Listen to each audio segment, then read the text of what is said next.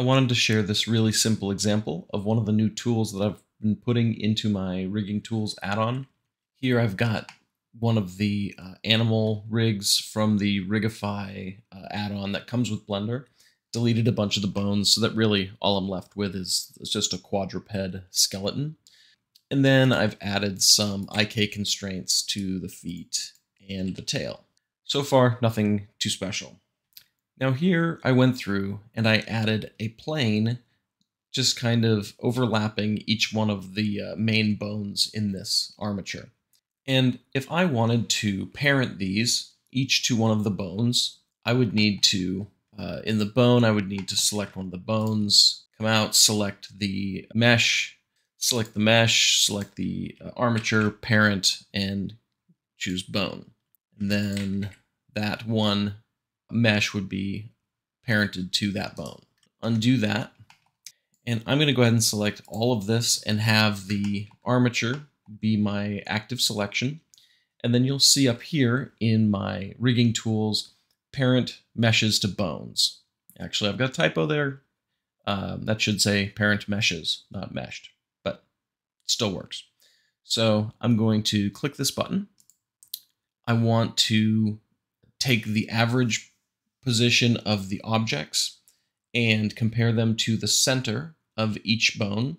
Only use bones that are marked as deformed, and don't replace the parenting if a object already has a parent that I've selected. I'll click OK.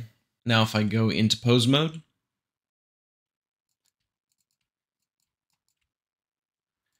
you'll see that all of these bones are now parents of the meshes.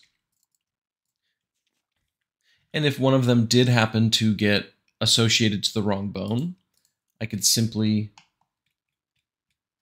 select my armature, then select one of the meshes.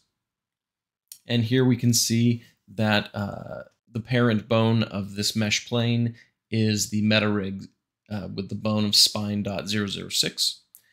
And I could say change parent bone, and it will show me all of the bones here. And maybe I want this to be associated to the face bone instead. I would simply come here, choose face, click OK. And now that's associated to a different bone. So for those of you who are concerned that I was only adding features for parenting vertices to bone groups, these are some of the things that I'm working on for parenting objects directly to bones. So I just thought I'd share that. The link to get the extension is in the description. You can find out more about it there. Thanks for watching.